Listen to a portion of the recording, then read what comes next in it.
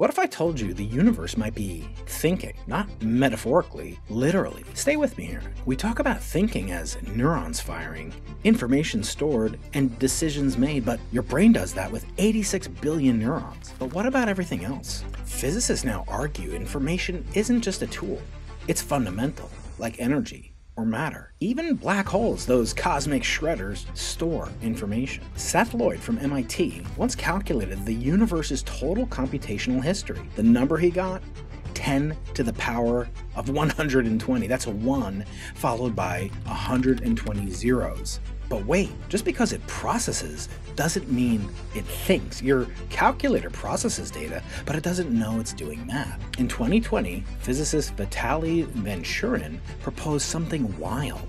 The universe may be a neural network, the same structure behind ChatGPT, Siri, and your Tesla. If true, the cosmos might learn, not a metaphor, a self-updating, information-passing, rule-following learning system just like your massive brain. Still, does that mean emotions, plans, regrets? No, probably not. But cognition? Maybe. Here's the part that really blows my mind. You and I, our brains, are made from star stuff. We are part of the universe. So when we think, it's really the universe is thinking as well. Not out there in space, but in here.